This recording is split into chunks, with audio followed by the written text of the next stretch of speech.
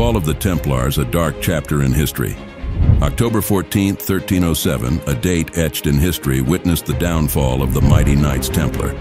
In a carefully planned political move, King Philip IV of France orchestrated a series of events that would lead to the dramatic demise of this once powerful organization. The day before, the Templars' headquarters had been raided, resulting in the arrest of 15,000 members. Now King Philip needed public support to legitimize his actions. King Philip, portrayed by William, addressed the public in the garden of the royal palace and listed the charges against the Templars: crusades, heresy, immorality. The public, swayed by these claims, rallied behind the king. The clergy joined the king in condemning the Templars. Propaganda spread, even turning the Franciscan and Dominican orders against them. Philip sought aristocratic support by emphasizing the Templars' tax exemptions. Negotiations ensued, and the nobility reluctantly sided with the king to ease their tax burden. The Inquisition trials began on October 24, 1307.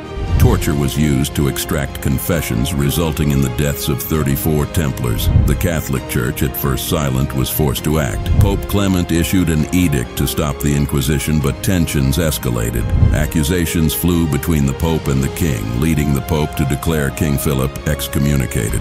On May 6, 1312, Pope Clement issued the Vox in Excel, which officially dissolved the Knights Templar. Their property was transferred to the Hospital Knights. In the aftermath, the Templars faced different fates.